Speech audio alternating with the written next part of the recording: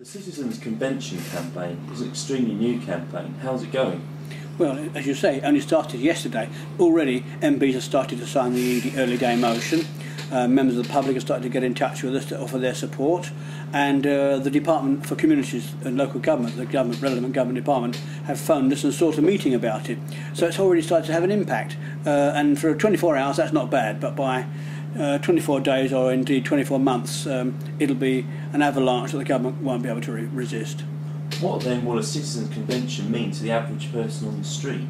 It'll mean that ordinary people everywhere, not just politicians and so-called experts, can decide how this country is governed. There'll be mechanisms to involve them, to make decisions, to put recommendations to government about how there should be changes to empower more people to be directly involved in decision taking in this country.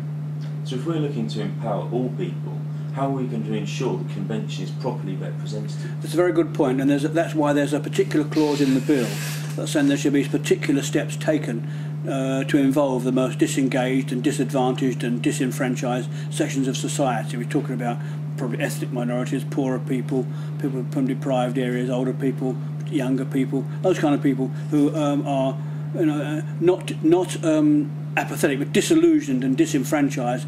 There'll be special steps taken to try and get them involved.